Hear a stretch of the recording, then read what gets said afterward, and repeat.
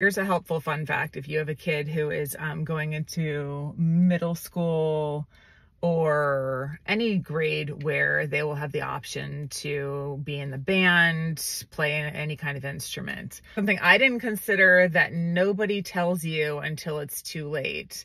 If they go with a larger instrument and your kid rides the bus, chances are, if you have a nervous kid like I do, the bus driver is going to like rush them or tell them to hurry up and sit down. And they've got this ginormous instrument in this huge hard case. So it's hard for them to find a seat. So my point is, in order to spare your kid the embarrassment and the grief, you're going to end up driving them to school often. And if you don't want to do that, maybe encourage them to play the flute or something and not the trombone or the tuba.